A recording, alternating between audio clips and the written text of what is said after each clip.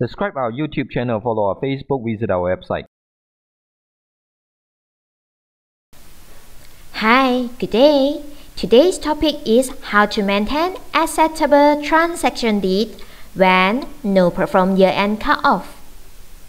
At first, for your info, the benefit for not having to do year-end are you can have yearly comparison P&L and balance sheet report.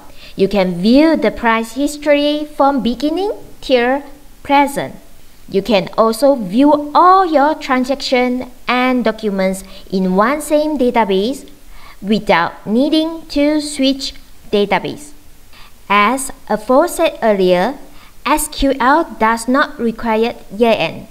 So, with this feature of maintain acceptable transaction date, you are allowed to log certain dates that you do not want anyone to edit. Here's a scenario such as now is year 2016. Your company has audited and finalized year 2015 accounts, and you do not wish anyone to accidentally change anything at year 2015. So, this feature is really useful for you to block it. Firstly, go to Tools, select Maintain Acceptable Transaction Date. Click here to add a new row and set the date range to allow the users to create, edit, and delete. Then save it. With this setting, you can prevent users to do any amendment for transactions that fall outside of the allowed date period. Example, I try to edit a document which is dated on 2015.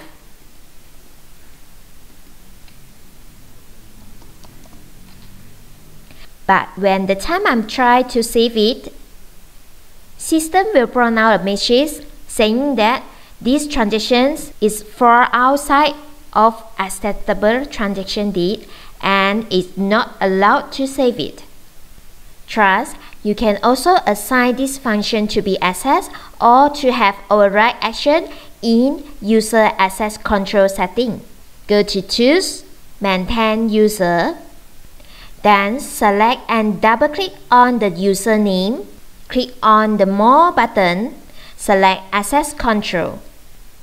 To disallow user to insert the acceptable transaction date, browse into the group of tools, then untick all for this Maintain Acceptable Transaction Date.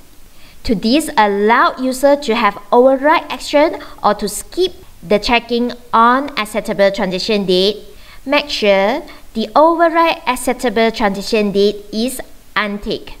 Otherwise, vice versa. Save when done setting by click here. Now, when log on as the username with above setting, this user will not have right on Maintain Acceptable Transaction Date. As you can see, this feature do not show under the tools anymore. Therefore, this user also unable to override and save the transaction that fall outside of acceptable transaction date. Click OK to cancel it, or click Override and request a person with right to override it, then only able to save the transaction.